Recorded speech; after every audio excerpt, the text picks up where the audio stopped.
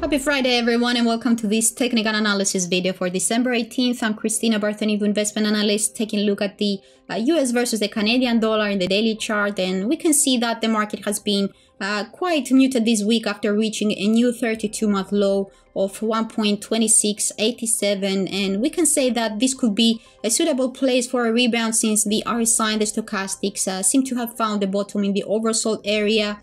So that suggests that the recent downside move in the market has likely been overstretched and it's time to shift upwards, but the question now is how far the price could rise, and that may depend on the 1.2787 barrier, which has been rejecting upside movements this week, and also on the restrictive 20-day moving average, slightly higher at 1.2852 and around the 23.6% Fibonacci of the latest down leg. So the market may need to surpass those levels to stage a notable upturn, probably towards the next obstacle between the 38.2% and 50% Fibonacci levels of 1.2955 and 1.3038 respectively.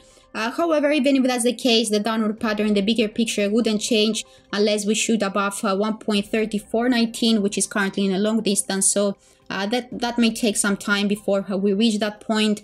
Looking to the downside now, if the price was to cross below the 1.2687 base, I expect the sell-off to extend towards 1.2550, and if this fails to hold, then probably the market may look for new lows around 1.24.